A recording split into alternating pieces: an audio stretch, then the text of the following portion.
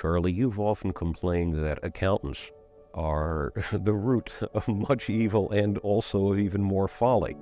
As we look at the current situation that we have in our financial markets, how much of the responsibility would you lay at the feet of the accountant profession? Well, here I'm a voice in the wilderness, but I would argue that a majority of the horrors we faced would not have happened if the accounting profession were organized properly. In other words, they have a position from which, if they behaved intelligently and correctly, they could prevent a huge amount of all that's wrong with the system. And they fail utterly time after time after time. And they are way too liberal in providing the kind of accounting the financial promoters want. So in other words, they've sold out. And they do not even realize that they've sold out, which of course is a common human psychological phenomenon. You squelch by denial. So what if you recognize would make you think ill of yourself or would interfere with your income. And so at a subconscious level, without any malevolence, the accounting profession are behaving in a way that makes, well, compared to what could reasonably be with intelligence and honor, the accounting profession is a sewer.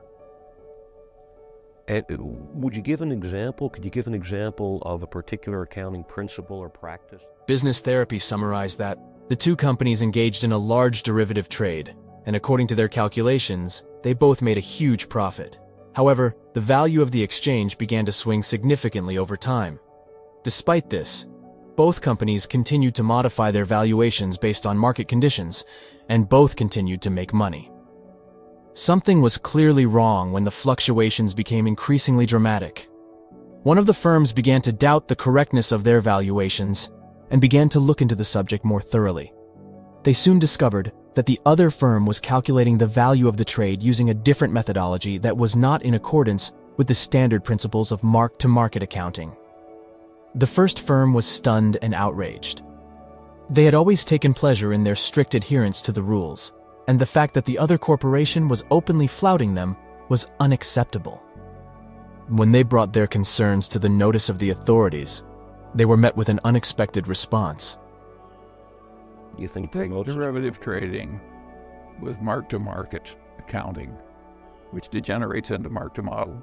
Two firms make a big derivative trade. The finance industry's existing thinking and customs had permitted horrible errors to occur, and no one was ready to do anything about it. The second firm continued to utilize their own system, and their earnings skyrocketed, while the first battled to stay up using regular mark-to-market accounting. As time passed, more and more businesses adopted the same strategy, and mark-to-market accounting devolved into mark-to-model accounting. As valuations were increasingly focused on theoretical models rather than actual market realities, the banking industry became increasingly removed from reality. In the end, the consequences of this blunder were disastrous. The finance industry was thrown into disarray as trade values became increasingly disconnected from reality, and the global economy suffered as a result. Despite the obvious warning signs, nobody appeared concerned that this was happening. The accountants on both sides show a large profit from the same trade. And they can't both be right. And they can't both be right. And both of them are following the rules to the T. Yes, and nobody's even bothered by the fact that it's happening. Right. It violates the most elemental principles of common sense. And the reason they do it is there's a demand for it from the financial promoters. I remember when interest rate swap accounting was done on a different and more conservative basis. And the Morgan Bank was the last holdout. And finally, they couldn't hold their traders and report the same kind of income other people reported, and so they threw out the sound accounting and went to the phony accounting. And they did, it was kind of funny at the time, it was many decades ago. And So- some of the people were kind of reluctant, but they said we just have to go with the flow. So- It was a huge mistake. Is this a problem that can be fixed with the accounting profession, with the accounting process, or is this something that we're just going to have to I think live you're with? talking about a problem rooted so deeply in human nature that I don't think you'll live long enough to see it. If it gets 20% fixed in the direction it should go in your remaining lifetime, you'll be a fortunate man. So how do we get there? So let's assume that we actually want to accomplish something good in this How to space. transform all human life into We're just talking about the Anyway, accounting, Charlie. well, but accounting is a big subject, and there are huge forces in play, and the entire momentum of existing thinking and existing custom is in a direction which allows these terrible follies to happen, and the terrible follies have terrible consequences. What we're in now is, in its triggering circumstances, it's worse than anything that's ever happened. Worse than the Great Depression. Yeah, it's not, no, we're not, the economy hasn't contracted as much as the Great Depression, but the malfeasance and silliness, it was the triggering event, was way greater. So in other words, More widespread. In the 20s, a tiny little class of people were our financial promoters, and a tiny little class of people were the people that bought securities. This now is deep into the whole culture, and it was way more extreme. So if sin and folly get punished, we're in for a hell of a punishment. so it's a more pervasive problem, and it's also a more global problem. Yes. And do you see a chance that it does reach to a level closer to the Great Depression? How bad does this get, Charlie?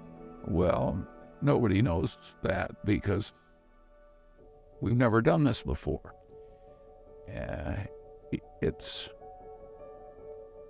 We have a bigger credit bubble. We have worse follies. We have a more interconnected global system. If we responded to this one the way people responded to the 30s, in my judgment, it would be way worse. I mean, we would have a catastrophe. And that, you can argue, gave us Hitler and World War II and a lot of things that we didn't need. I mean, it was not getting your financial integrity and the integrity of your accounting right has enormous implications for the future of mankind, and yet very few people realize how much we screwed up. Very few people realize, even at leading law school and schools and business schools, how Enron never could have happened if they hadn't changed The accounting the rate. accounting rules. And what we have now is just a bigger, widespread Enron. You know, I like telling my students that no civilization is greater than its plumbing, and accounting is really the plumbing of the financial system.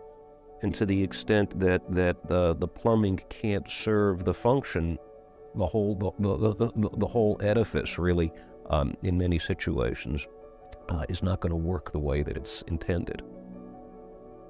Idiot bubbles blessed by accountants are terrible for the whole civilization. It would be much better if we didn't have these idiot bubbles, or at least if they were dampened very considerably. But people use the idiom, nobody wants to take the punch bowl away when everybody's having a good time at the party. But that's the accountant's job, and that's the central banker's job, and you're never popular doing it's that. the business's job, and the people who do it tend to be despised and hated, and not a lot of people are willing to be despised and hated, ruin their fellow creatures' parties, etc., etc. The main thing you have to realize is Ben Franklin's basic idea that an ounce of prevention is worth a pound of cure. that's understated. An ounce of prevention is sometimes worth a ton of cure. Mm-hmm. And your only real chance was not to allow it to happen.